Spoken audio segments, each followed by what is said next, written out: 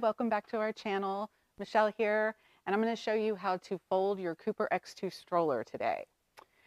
So the first thing you want to do is engage your brake. Make sure your brake is locked, and then you want to pull your canopies back.